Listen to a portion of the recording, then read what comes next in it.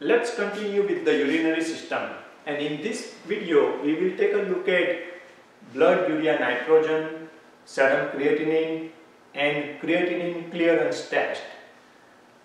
Each one of those are better than the one that has been listed to begin with. Serum creatinine is better than BUN, creatinine clearance test is better than serum creatinine. Remember, from time to time I was talking about this lab test, although routinely used in the industry as a screening tool. Yes, it does help, but it has its own limitations. So let's move on to this and let's dive deep into these aspects of the urinary system. So the two tests commonly used to evaluate the kidney functions are the blood urea nitrogen and the serum creatinine. A common blood test, BUN, the technical home office underwriters, they see this every day, almost every case where they are ordering blood and urine. So the BUN reveals the important info about how well your kidneys and liver are working. Kidney and liver are like a partners, just like the underwriters and the field partners, agents, brokers, they work together. Kidney and liver, they work together. They try to I'll get into the details, but just to give an overview, the liver sends to the kidney, kidney tries to process, sends back all the blood and whatever remains, the waste products, the urea, the nitrogen, through urine has to get out from the body if all goes well. So the common test, the blood urea nitrogen test, reveals the important info about how well your kidneys and liver are working. A BUN test measures the amount of blood urea nitrogen that's in your blood.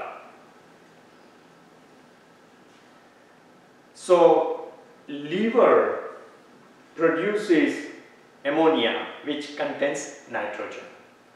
After it breaks down proteins used by your body cells, the nitrogen combines with other elements such as carbon, hydrogen and oxygen to form urea, which is a chemical waste product.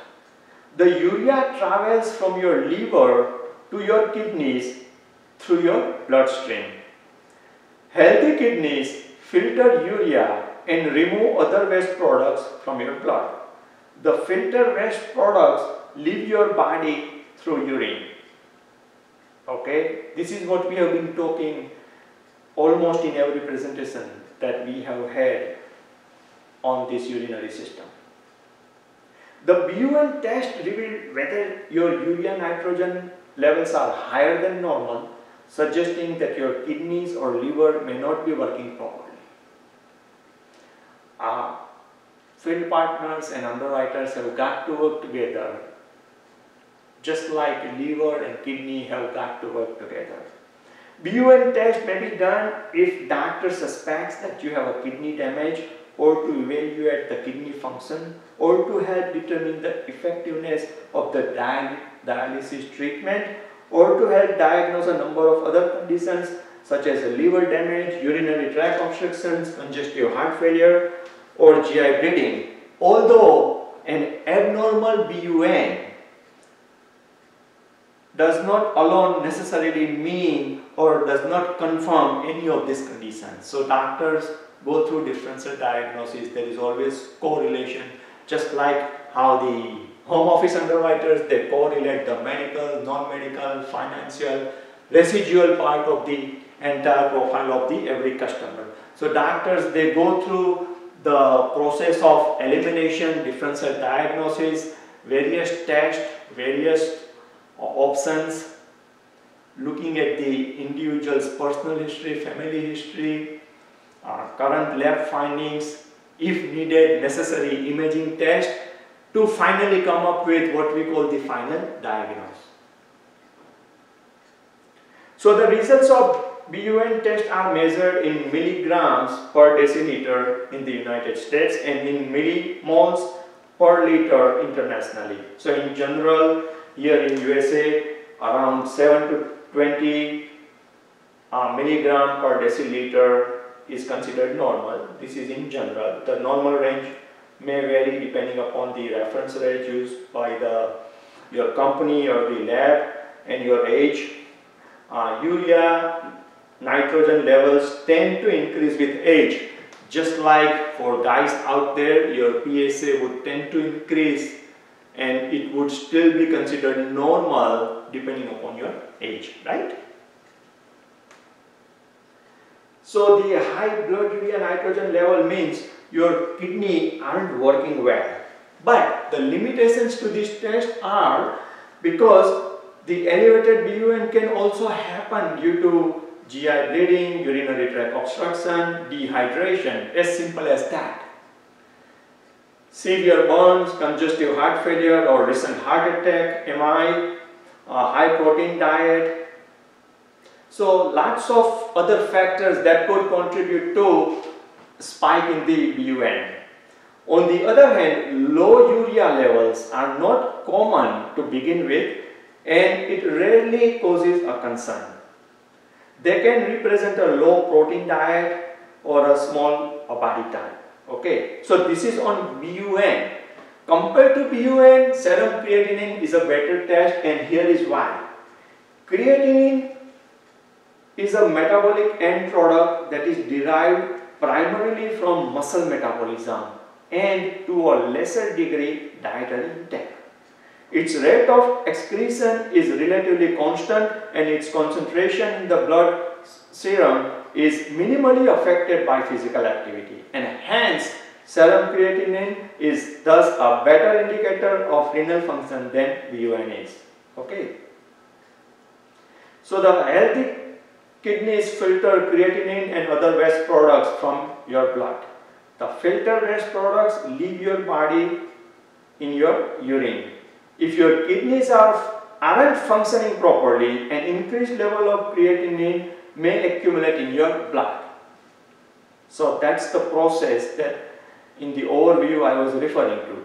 So the serum creatinine test measures the level of creatinine in your blood and provides an estimate of how well your kidneys filter the GFR. The technical underwriters know there are various calculators out there to come up with the glomerular filtration rate. Kidney means filter, I would say that. That's what kidney does. So the GFR rate determines how well or how bad the kidney is functioning or filtering. And of course, the creatinine in the urine can measure the creatinine in your urine. So although frequently used as a screening device for renal disease in the industry, BUN and serum creatinine may be misleading for the reasons that we just reviewed. And the thing is this, that BUN and serum creatinine may remain normal even though 50% of the kidney is not working. So not necessarily that BUN or serum creatinine would be reflected on your routine lab test, because when you see any abnormalities in the serum creatinine, lot of damage is already done to your kidney. That's the point. So the kidney might have lost more than 50% of its functions. A person who has a moderate BUN elevation is likely to be symptom free. And again, this is another aspect, that the person may not have any symptoms. So that is an additional challenge for the doctor. So compared to BUN or the serum creatinine, which is typically used in the insurance industry, the doctors and or in the clinical practice, more reliable tests that we in the industry don't see. But of course, if you get APS, the medical records, then you may see the creatinine clearance test, and that is more reliable. And why is that? Because it takes how the system, your liver and the kidney works in a 24-hour window. The test measures the ability of the kidney to remove creatinine from the blood. A blood sample is drawn and the amount of creatinine concentration is compared with the amount of creatinine excreted in the urine during a 24-hour period. If the kidney is not functioning well in its job of clearing creatinine from the blood, there will be a disproportionate amount of creatinine in the blood compared with the amount in the urine.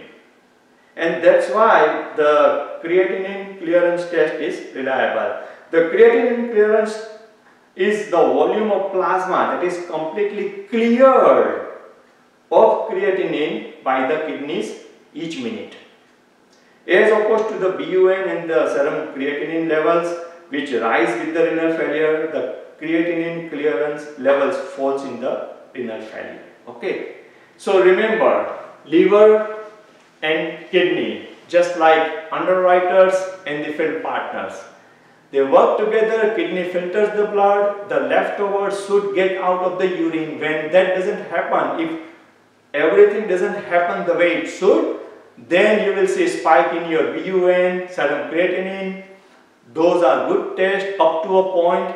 Creatinine clearance test is the best solution, although you may not get medical records on every case. Okay, that's all I have for now. Let's take a break and see you soon. Bye now.